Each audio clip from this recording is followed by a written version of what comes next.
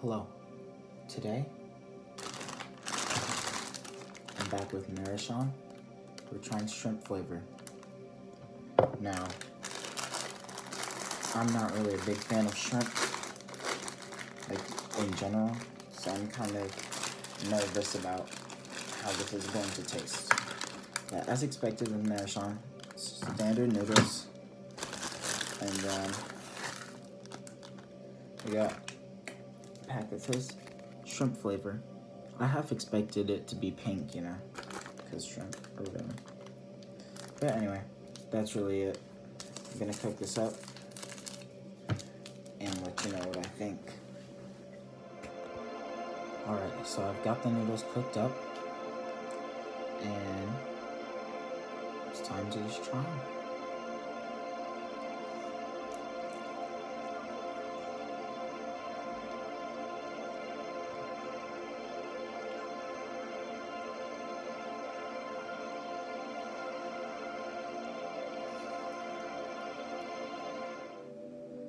Alright, so I finished the ramen, and I enjoyed it. It was pretty standard for what Maruchan usually brings to the table, but it wasn't as salty as the chicken.